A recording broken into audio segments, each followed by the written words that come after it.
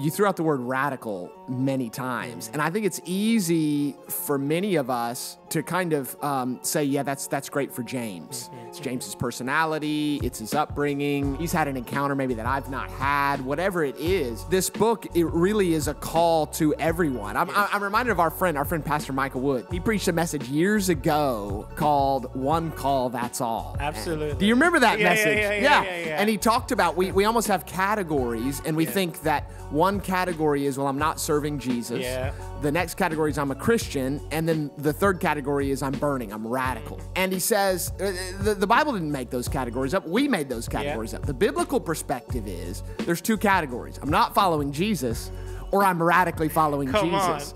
And if he's real, if he's not real, I mean, then, then this is all just, song and dance. Yes. We can just go home right now.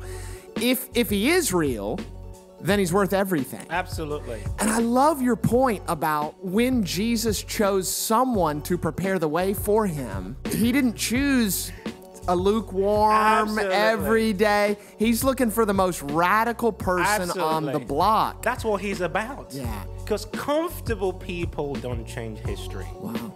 John wasn't, even though he was radical, I guarantee you he wasn't comfortable in the desert. Yeah. Eating next to nothing and dressing strange. Yeah. So it was out of that place of discomfort God forged the fire that the nation needed. Yeah. But he had to be out of the context of the compromise. Yes.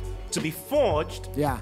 Then sent back in to bring transformation. Brilliant. Amazing. It makes me think, John, it's not that John wasn't uncomfortable, it's that he found something that satisfied him more than the comfort he left behind. Absolutely.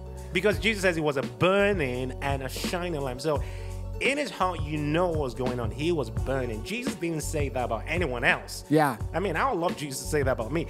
He was a burning and a shining lamp. Two different things there. Wow. The burning was what was going on in him. The shining was the impact of his ministry. So the burning was his heart. Yep. So you get a glimpse into why he lived the way he lived. He was on fire. That's why I often say, you can't tell me you're on fire and I come next to you, or I come close to you and I can't tell.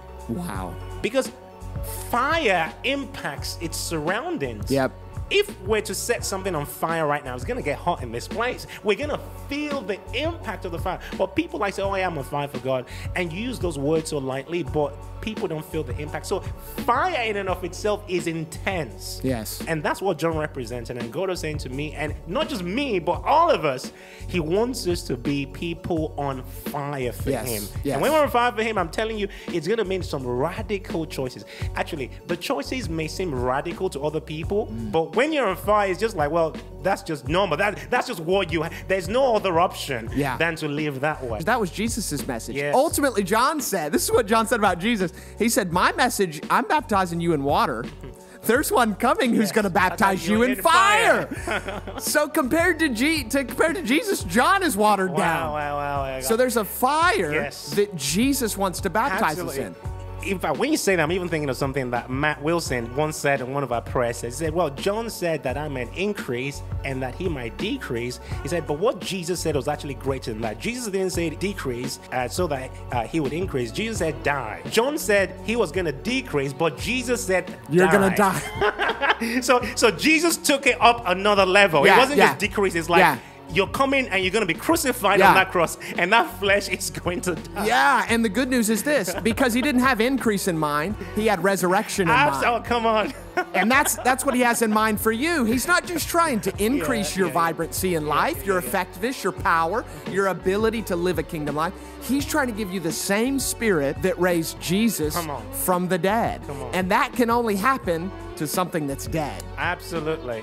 So to reiterate your point or your question or your comment is that this is not something for James only. And I guess that's why the Lord wanted me to write this book as well. It's that we all need to see that this is a calling on all of us. It's not for someone who is just called to lead a ministry. It's not just for some pastors and some leaders. Oh yeah, they're called to fill a stadium, or they're called to gather people in Africa or in some nation. Oh yeah, so they have to be on fire. But you know what? I'm called to be a full-time mom. I'm called to be a nurse. I'm called to be an accountant. I'm called to be a teacher. Well, I guess this is not for me. No. One call and that's all. Michael Wood, if you're watching this, thank you for that message. Yes.